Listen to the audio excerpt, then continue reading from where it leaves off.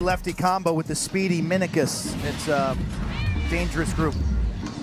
It's a Chaos team that's won 2 in a row, and they go not only with a new guy between the pipes today, but a new guy at the stripe. 6-on-6, Max Adler draws the assignment against TD Ierlan, the Redwoods face-off man, who's 55% this year. We are underway on Sunday.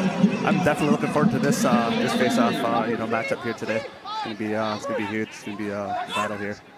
Both those guys tough as nails. Off the face-off win, though, Redwoods turn it over. Troy Ray on the table. Use his body momentum into the net to get that shot off. And Garnsey, after a spring that saw him as a coach of Notre Dame win the national championship, he has played so far this year. He can't miss. This guy's on fire. He is. Think about the reps he's getting, Q, at Notre Dame, shooting on all of the goalkeepers. He shoots on a good one. Liam Entenmann, who's a rising senior, likely to be drafted high in the 2024 draft. It's the summer. And now, where was that shot invented? The backyard, right? In the backyard, yeah. Like so many things. Where it all starts, yes. One of 5 brothers, and that's where it all starts, right? Absolutely. Right in the backyard. If you have some siblings, if not, you find some people in the neighborhood, some friends, some families. And that's the beauty of this game to me. It's the free-flowing, creative nature of it. Yeah, and you see that style being played a lot more out of the dark.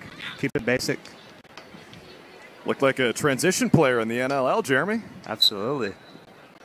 There's 48 seconds between goals as Ierlan wins another face-off. Jeremy, have you faced off against TD enough to give us a little scouting report? I have watched that kid, when he started out at Albany, when I first heard that he was there.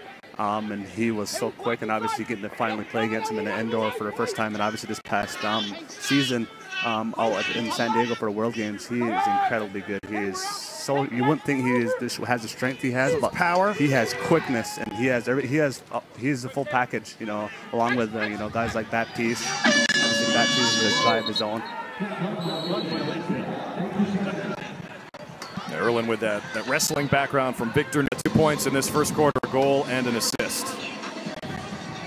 Here's TD Ierlan back at the face-off stripe against Max Adler. Ierlan 4 for 4 in this first quarter, make it 5 for 5 as he wins it cleanly back. And there you go. Whistle ready, so fast with that top hand.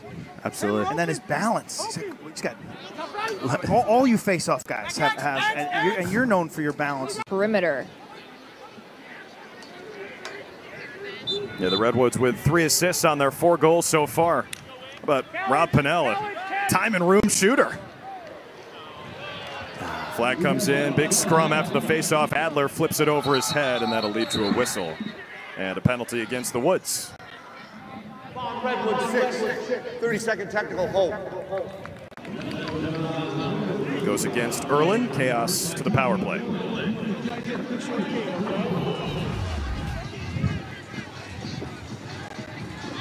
A little bit of a hook. Matt Palem, head official, showing no rust, coming off a 2-week PLL break. Told me yesterday in doing both games that he ran more than 8 miles. He can't miss. Which is 56%. We got Russ still in here, giving a thumbs up. Not bad, Q. Again, a battle. Nakai Montgomery flicks it to a teammate, and John Sexton from the wing carries in for the Redwoods. Shot clock down to 25 as they make some. You can keep it in that right-handed shovel shot. Seems like we're seeing more and more pros keep it in their strength. Yeah, 100%. Definitely. Anytime you can, have those little maneuvers and being able to make those shots off is always a beneficial factor in your putting into your game. Dana's down on the field with Ryan Smith. Ryan, what's working for you guys on the offensive end? You're starting to get some flow in there. Yeah, we're just trying to play faster right now. Started off real slow, so we just got to pick up the pace. What'd you see on that goal there? They kind of lost me and Chase in the middle, and my guy went to Chase, so great luck by Minnow to me in the middle. Thanks for the time. Thank you. And others. Well, credit them. Pennell obviously scored a great goal on that backhand. We switched the matchup. We moved Johnny up top, and we put, Newman over there on Rob Pennell. And, the other goal that Garnsey scored was obviously a power play goal, and credit them. Bertrand makes a good pass. Ryder took a nice shot. I think we're fine. I just think we got to play a little bit harder and start to leverage Brian Minicus and X a little bit more than we did in the first quarter. You get to see the impact that Jules Henningberg can have on this game. Absolutely. Having him running midfield is such an advantage for this Redwoods team. When you say hot man, what do you mean by that? The double team man, the slide man, the defender who's most immediately going to help the matchup. Let's go back down to Dana with that St. Laurent. Nat, how lucky are you to have a guy like Ryder Garnsey and Jules there on that? I was looking at a lot of this Redwoods age group here, and he's one of the eldest guys here, and he's obviously playing like he's right in the middle of the pack there. And I heard from his teammates, JT, and they said he's so approachable. Even in his 11th year as a pro, guys like TD Ierlan watched him play at Cornell, and now they get to share the same field as him. So pretty surreal. Absolutely. Whenever you can get a guy that has an incredible career. Scored by number 35, Ryan Kennedy. Nat St. Laurent took it off the field. They're going to tuck that away for him to take away as a souvenir. First professional goal for Ryan Kennedy. Nat St. Laurent has loved what he's brought to this Redwoods team. I love that. Anytime you get little small accomplishments, you definitely appreciate it as a player, and throughout your career. Timeout. Use it or lose it. As Andy Towers calls for it. And we will step aside. Chaos searching for answers. AT in the huddle with his team. They've brought the juice, bouncing back from that 18-11 loss to their rival Whipsnakes. As Isaiah Davis-Allen taking the face-off for Redwoods as Chaos starts on the power play for almost a minute.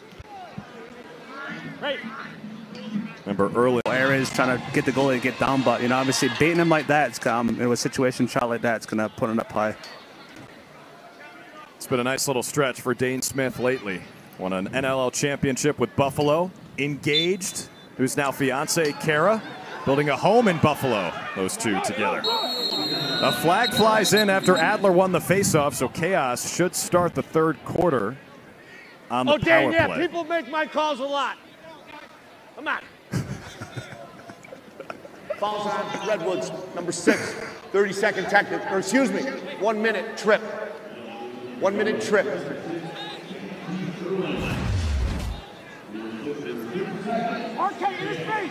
Yeah, obviously having a situation with the Chaos, obviously it comes out the face-off Adler and then gets tripped up there. It's a shot from distance now with a screen or deflection. Time, right? Backhand around the world. I think that's it. You're obviously given what you have, the situation. As you see that connection there with Cloutier to Byrne. Those Bandit guys are pretty tight. They are. I know a few years back they had an apartment together. They all stayed there. Cloutier, Byrne, Dane, Hogan, and Cope.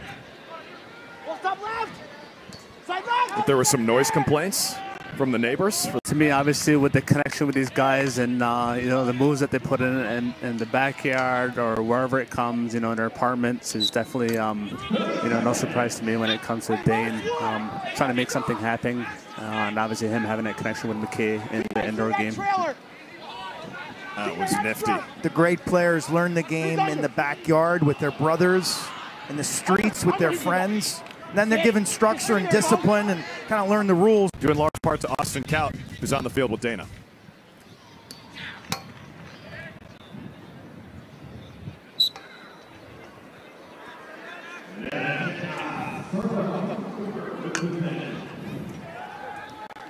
All right, we'll check in with. Take that shot off, get it off. Low worm burner, as you mentioned.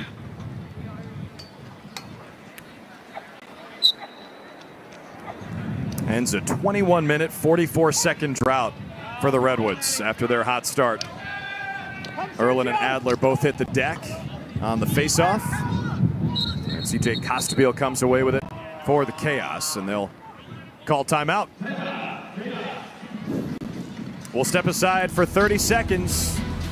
Redwoods back out in front. Hot. And Absolutely. So if Jules drives lefty as he did, you move away from him. Opposite side, that's correct. And yeah, as you could see earlier in that play, Pennell, kind of asking for the slow and realizing recognition on that is the start of all that veteran leadership. Redwoods ball after the faceoff violation. Redwoods have now scored on their last 2 shots after they missed the previous 19. And that's what if you're on one team, you're considered a man when you have a child, and the rest of the team is out. So there's could be 100 people out in the field, and it's really in and out throughout those aspects.